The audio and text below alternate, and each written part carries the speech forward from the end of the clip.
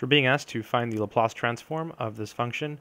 Before we do it, recall the formulas. So recall, if you have the Laplace transform of t to the n, this is equal to n factorial over s to the n plus 1.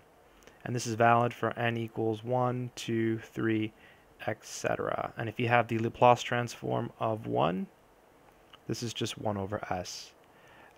You'll notice if you plug in 0 to the first formula, you just get the Laplace transform of t to the 0, which is the Laplace transform of 1. And using n equals 0 in this formula, even though we're not supposed to, because it doesn't say you can, you get 0 factorial over s to the 0 plus 1.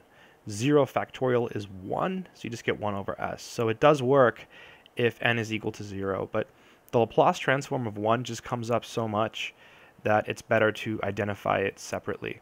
Okay, let's do this problem. So the Laplace transform of t squared plus 3t minus 4.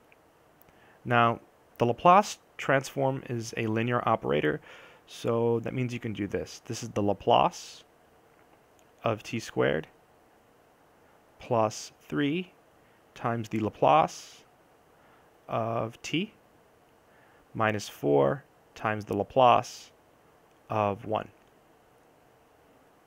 So for the first piece, n is equal to 2, so we get 2 factorial. And then on the bottom, it's just always 1 higher, so s cubed plus 3. Here, n is equal to 1. There's a 1 here, so it's 1 factorial.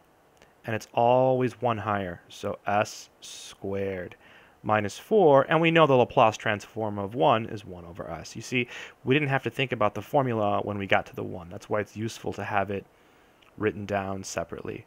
So the final answer will be 2 over s cubed plus, well, 1 factorial is 1, so we just get 3 over s squared minus 4 over s. And that's it.